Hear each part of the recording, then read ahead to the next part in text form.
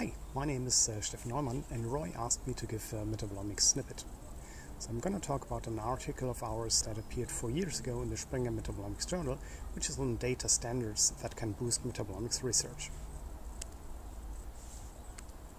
So briefly, I'm coming from the Leibniz Institute of Plant Biochemistry in Halle, which is just 1 hour away from Berlin over here.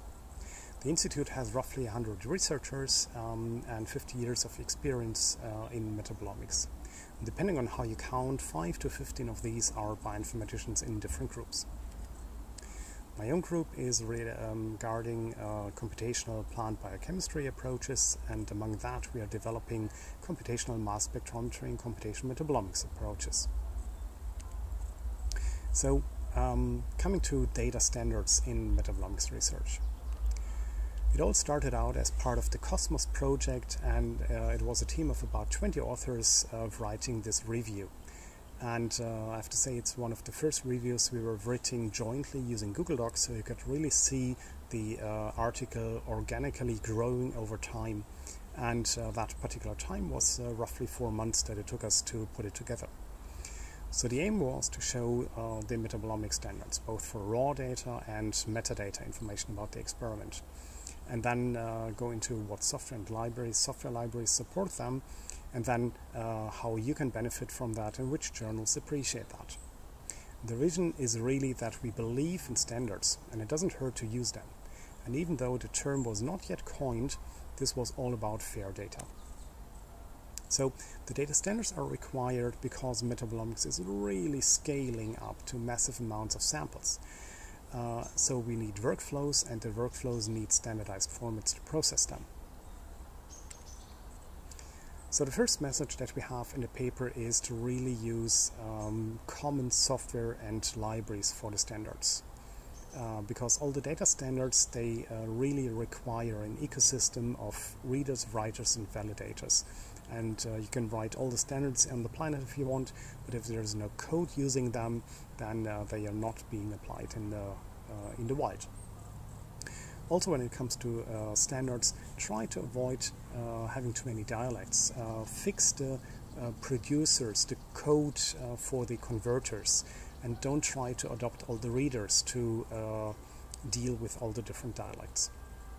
So we could here see some of the software on, for example, MZML data reading, and then we had also a table on the software that is dealing with metadata information.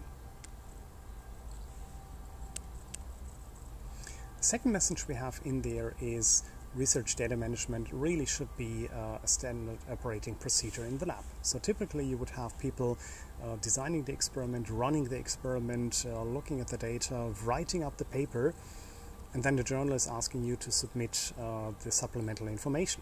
So you go back to the raw data, convert that, you go to the lab book and try to put together the experimental metadata to submit that to a repository. But really, data shouldn't be provided as an afterthought. This should be built into the entire process of writing and preparing your experiment, and you should really be your own and first user, because you have to prepare the data afterwards anyway. So the prime example in metabolomics is the EBI metabolites repository for both MS and NMR. There's more than 1,000 studies by now. And then it can give you some network analysis for your data. It takes QC and MS mass spectra as well, and supports all the ontologies that we see in the biontology world. And you can deal with the studies, and some of them can be your private studies, so they are not visible to the outside, only to you or maybe people you give the link to. And the good thing about the repositories is their findability of the data in there. You can have networks like the Metabolomics Exchange over here, and then you can have dataset crawlers like the OmicsDI, also developed at the EBI, which can then find the individual studies based on their metadata provided. So this is one of these examples of being your first own users. Here we had Christian Peters. He was doing a study on bryophytes, submitting that data right to the repository. Then he was using Galaxy, which was pulling the data right out of the repository for processing.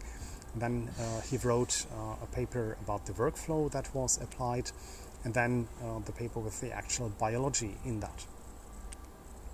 So with that, I would like to say thanks to all the people who helped me, and thanks for Roy for inviting me to give that talk. And please enjoy the rest of the day.